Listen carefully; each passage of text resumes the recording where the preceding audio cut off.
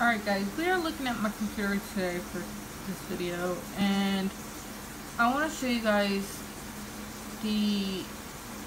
when you type in Reborn baby dolls,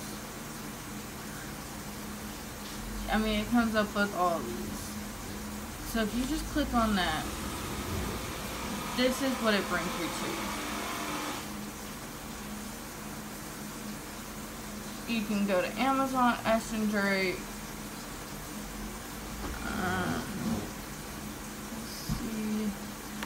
Also, make sure you know what is a scam and what is not.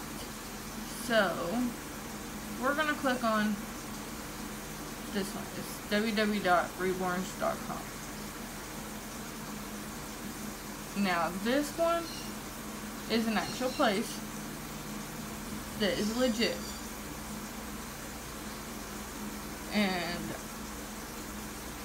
yes, Reborns usually run a higher price, so you can click in what you want. You can also go buy artist Reborns or just adopt it. So this is a good website to go to if you're new to the community and you're not sure on if you're being scammed or not. I am going to show you guys a website that I thought was okay. So Amazon, it is not Reborns, it is baby dolls. I mean, it's the cheap version of getting a Reborn, I guess. I don't know how you would exactly say. Etsy, I've heard of a lot of people using Etsy. I still do not use Etsy at all. I actually go to my artist for that. But if you click in Reborn,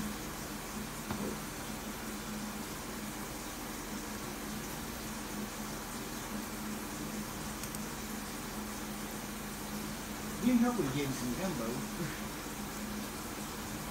And you can also get the scan version. I think, I don't know how to find. So you always want to make sure it's got the S at the end, just to be on the safe side. That is what you want to put. And always do your research before just buying, because so many things can go wrong. And you can also put on for what price you want. So say you want to go up to $150. There you go.